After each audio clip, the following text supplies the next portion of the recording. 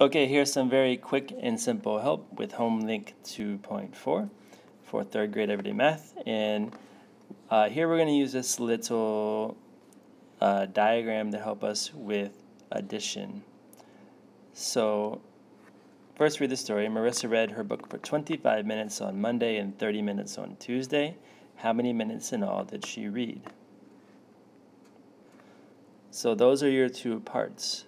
So 25 on Monday, 30 on Tuesday, and this is what we're trying to figure out. So your number model is going to be 25 plus 30 equals whatever. You can write the answer there. And then for your answer the question, don't forget the unit here, which is minutes. So whatever, add these together, whatever it is, minutes will be the unit. Don't forget that. And then how do you know your answer makes sense? Just talk about how did you figure out the answer. I added them together, or what method of addition did you use, or something like that.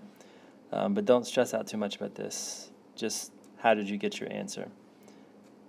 And the next bit, just kind of the same thing. So the second graders collected 300 cans to recycle, and the third graders collected 400 cans. So again, you can put the total is what we're looking for. What was the total number? So we put a question mark there, and then you can put your 300 and 400 parts here. And then how many cans were collected total? Your number model goes here. And then how do you know your answer makes sense? And again, just how did you get it, or how do you know?